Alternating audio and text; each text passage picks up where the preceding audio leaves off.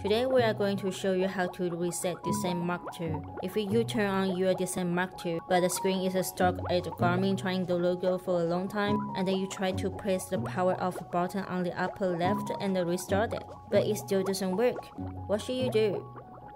First, press and hold the light button on the upper left for at least 10 seconds to turn off your device.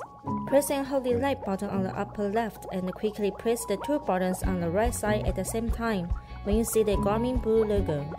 After you hear the first beep, release the button on the upper right.